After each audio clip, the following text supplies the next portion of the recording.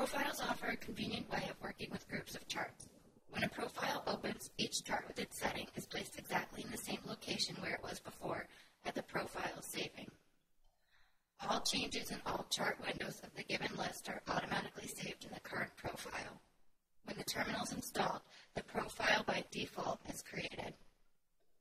You can view your profiles within your Program Files directory.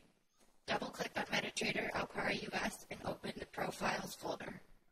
You can share profiles with other MetaTrader 4 users by emailing the files or file folders from this location or saving shared templates to this folder. A default profile is created during installation of the terminal.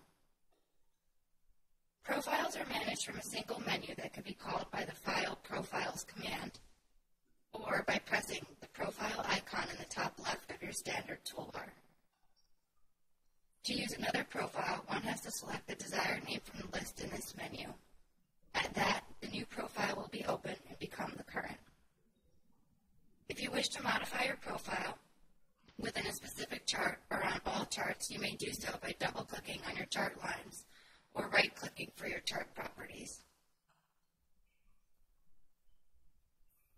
The Save Profile As command under the Profile field saves the current profile in the beginning state of the command execution under a new name.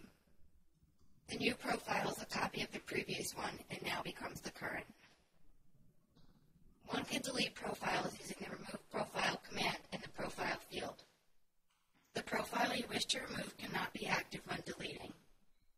The Next Profile command in the Profile field, or Control F5, opens all available profiles one by one.